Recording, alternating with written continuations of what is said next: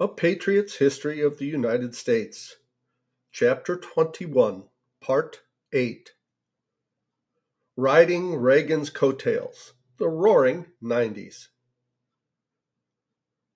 Having run against the worst economy in the last 50 years, and having ridden into office by reminding themselves and George Bush, it's the economy, stupid, the Clinton team knew that, in fact, the industrial and technological growth that had occurred since 1993 was in no small way the result of the Reagan policies they had publicly derided.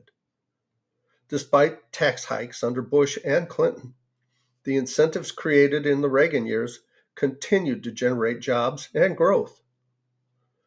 Clinton had one pro-growth policy, the North American Free Trade Agreement, NAFTA, which would lower tariffs between the United States and its two major continental trading partners, Canada and Mexico. But it ran into stiff opposition from Clinton's own party in Congress.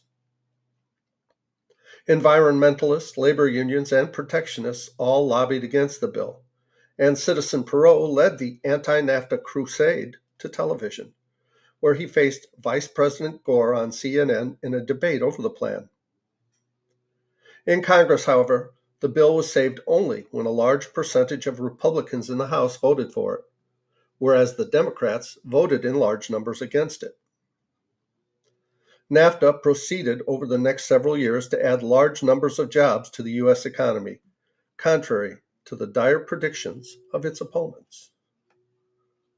More important to the financial markets, after the Republicans gained control of Congress, the message was that, indeed, the era of big government was over, or so it seemed. At any rate, the financial markets reacted. Although Wall Street had crept upward from 1992 to 1994, the Dow Jones flew into the stratosphere, climbing further and faster than the market had at any time since the Great Depression. Individual retirement accounts, IRAs, swelled in value as yuppies, or young urban professionals, entered the stock market in growing numbers through their retirement plans. More Americans than ever held securities and paid attention to the market, not as speculators, but as investors in their retirements and college tuition for their children. Already on the defensive after the Oklahoma City bombing, Republicans nevertheless thought they could rebound by refocusing on the 1995 budget. Gingrich hoped to impose an austere but reasonable spending plan on Clinton, unaware that the president had already determined to use the budget impasse to close all non-essential government services and blame it on the Republicans. Documents later leaked out showing that in the summer, several months before the shutdown occurred, Clinton administration officials had met with leaders of the federal employee unions to ensure that they would side with the White House. When the GOP submitted its plan, Clinton refused to sign the bill and allowed non-essential government services, parks, libraries, citizen assistance bureaus, museums, and all non-critical offices to shut down.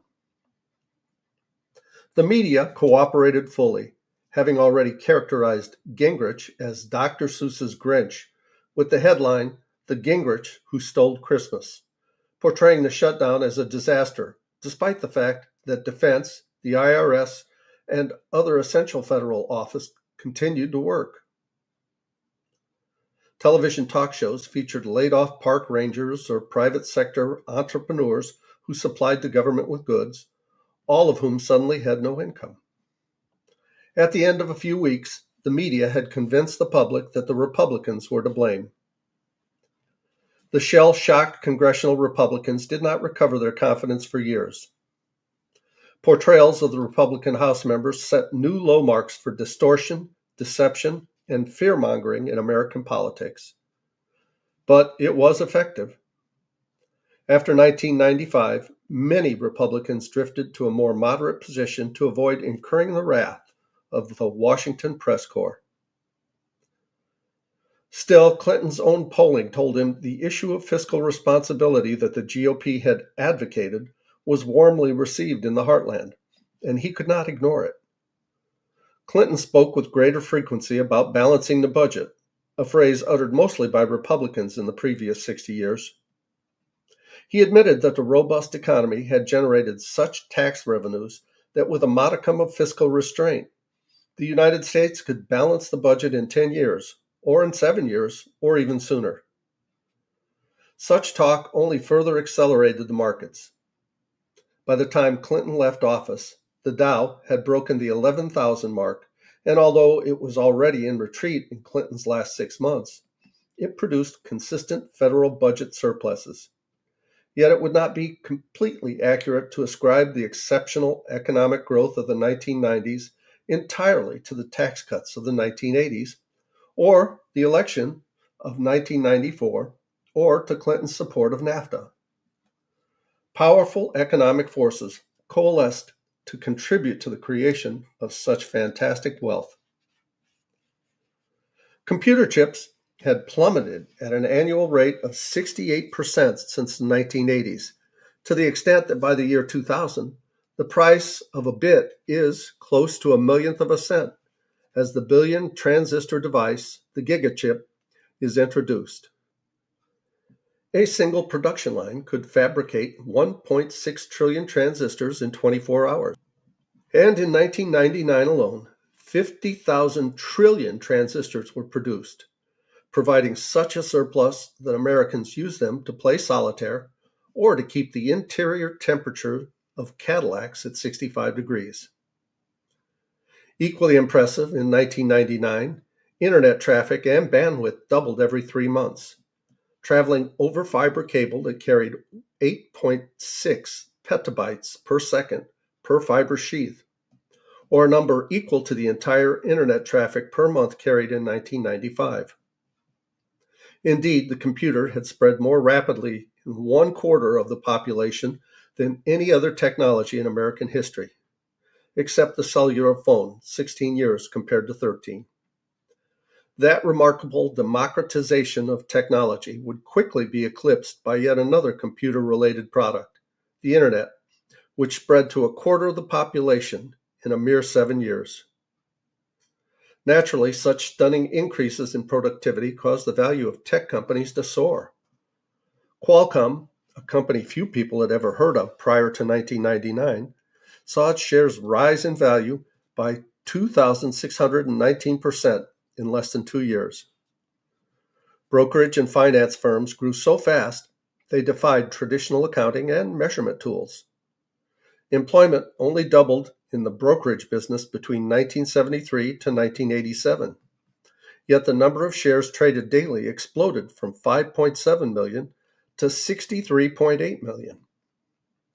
Although the Bureau of Labor Statistics recorded a 50% drop in productivity costs of computers from 1992 to 1994, in fact, the costs had dropped at a rate closer to 40% per year, and those price declines only accelerated.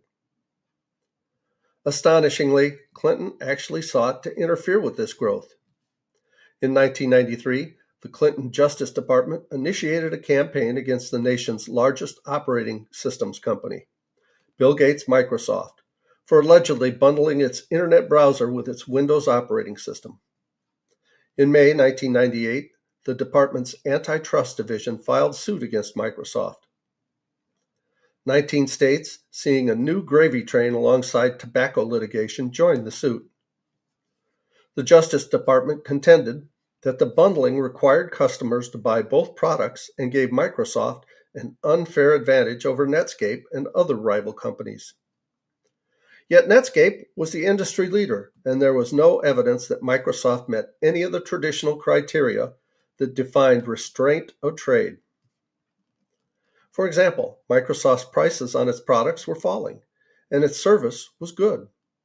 There were no barriers to entry into the browser market. Indeed, Netscape dominated that market. But Americans seldom get worked up when the wealthy are targeted by government, and although consumer surveys showed that upwards of 90% of Microsoft customers applauded the company, competitors were visceral in their anger toward Gates, who many claimed had stolen others' ideas.